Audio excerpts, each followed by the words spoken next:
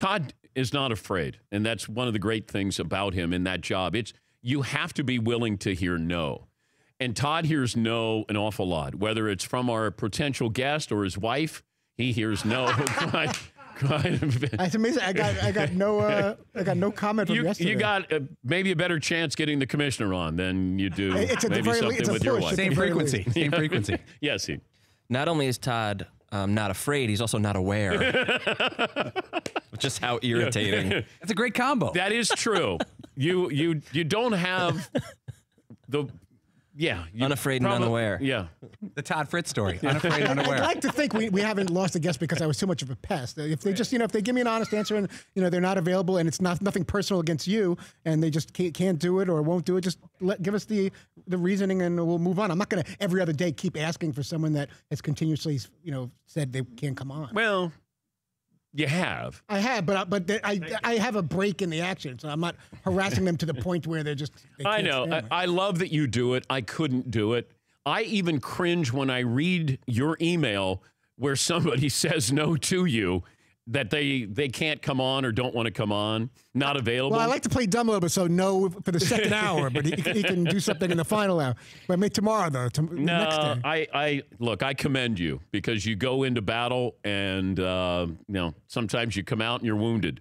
Yeah, Paulie. What if we cut a deal with some of these places, like the Cowboys PR people? If you provide Jerry Jones Tuesday of next week, Todd will never ask again. Again? Well, because we're 0 for the last 12 years with Jerry Jones.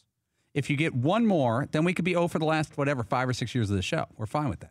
Or maybe if we pay him because he's got that Tuesday gig on the Fan in Dallas. We don't pay. I know, but maybe then we could get him once a week. Would be great. I'd love to have Jerry on. Yes, McLovin. How about Stevens seems actually a little better than Jerry. No. I got to have Jerry. I mean, we've asked for his son, but no, and now it's to the point where it's kind of humorous, where you just go, you know what? Hey, Todd, why don't you reach out and see if Tiger wants to join us? He's got a new book out. Maybe he wants to join us there. Yeah, McLovin.